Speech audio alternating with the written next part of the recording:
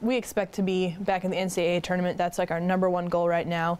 I mean, we were so close the last couple of years, and so that's the #1 thing. I really believe that Megan can be an All-American. I don't think there's any reason why she shouldn't be a WNBA and possibly a first-round WNBA pick. I think she's that good. I think she could be on record to become the all-time leading scorer here at Iowa. Possibly the all-time leading rebounder. I mean, she is really embarking on some unbelievable records. I did volleyball and track all throughout high school, and I love both of those sports, but it was just basketball that kind of stole my heart from the beginning.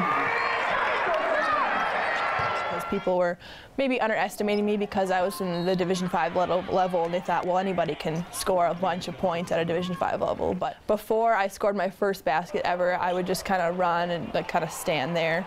And I guess one time I got a pass and I just threw it up there.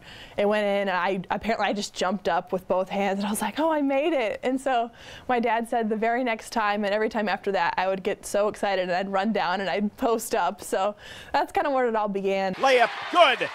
And we'll have a chance for a three-point play. Just refuses to come out of the game. Oh my God. And just a relentless play on the inside. I was told that I was being too rough a couple of times from the other team's coaches, but it was an experience for sure. I mean, I guess it was just during a game against a school that had some pretty rough guys, and apparently I was just kind of battling back with them, and I think there was a timeout, and the coach kind of came over to my coach and told that I was being too rough on them.